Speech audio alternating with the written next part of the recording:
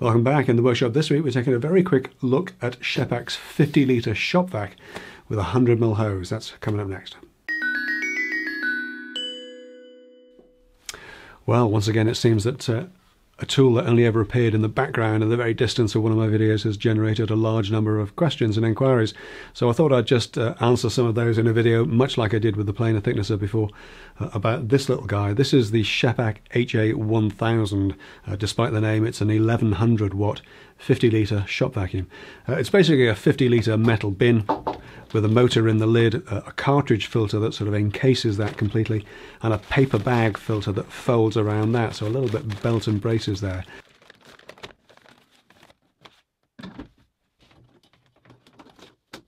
Scheppach claims that this unit will filter down to 0.5 micron, so not quite as fine as some that you might be used to, but they do state that it's suitable for MDF, and it certainly seems to collect the vast majority of the dust from the tools that I've used it with.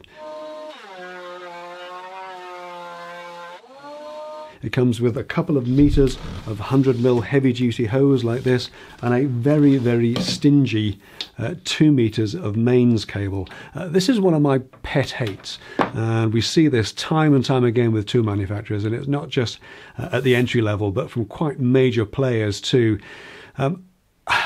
They seem to cheap out on the mains cable length. I can't really believe that manufacturers are actually sitting around thinking, yeah, 2 meters, that's plenty for everyone.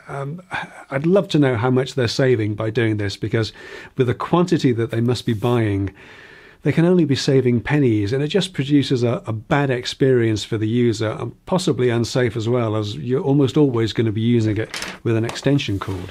With that irritation aside though, it does however come with a variety of step-down connectors for the hose, which are very useful to adapt it to other tools. In use I found the suction at 100mm with the planer thicknesser to be okay. It certainly captured the bulk of the shavings, and honestly that's the only 100mm outlet machine I have, so it could just be a less than stellar dust collection performance, dust extraction performance from that particular planer.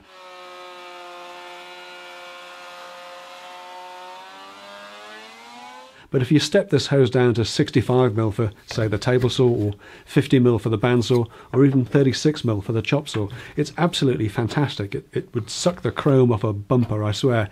What I did find, though, is that if you go below that, down to 27mm, say, it does choke a little bit, and it doesn't perform so well. So something to bear in mind if you have the option of using a 27mm or 36mm hose.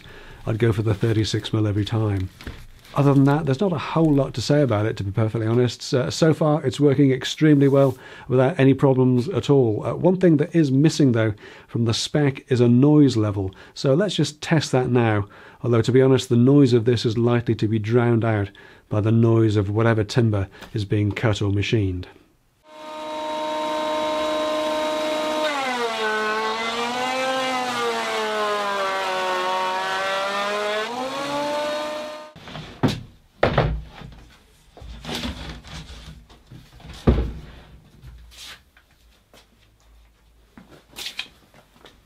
Okay, so as always with these quick tests, nothing terribly sophisticated about this. Just a simple phone app, decibel reader, and we'll have it exactly a meter away from the unit on the bench. And we see what sort of readings we get. We'll just run the vac for a few seconds, and we'll see what sort of readings we get from it. So we've got about 18, 19 dB at rest with absolutely nothing going on.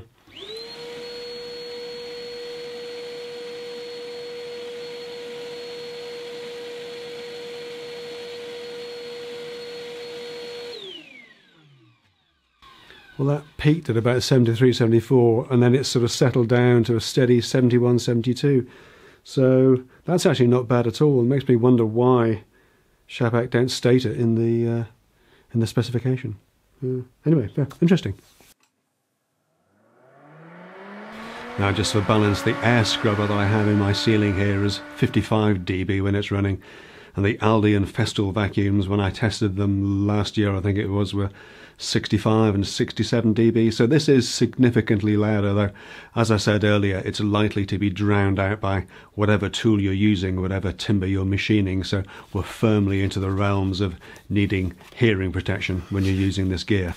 Now, I bought mine from Toolstation for £114 as they could deliver the next day. There are others, for example, from SIP at around the £100 mark that look very similar. I don't actually know what the differences are. Certainly the specs seem very similar. And if you've got one of these similar models, then I'd love to hear about it, about what you think about it. Let me know in the comments down below. What I would say though is that it's reasonably compact, but it's certainly not as small. Including the motor and handle, it's 700mm high, it's about 400mm across, and when it's empty it weighs 14 kilos. That will go up very quickly as it fills. So if you're going to move it around a lot, and in many workshops, particularly smaller ones like mine, you need to be able to take the extractor to the tool, it might be worth considering a mobile base for it, and I think that's one of the things that I'll be making for it soon.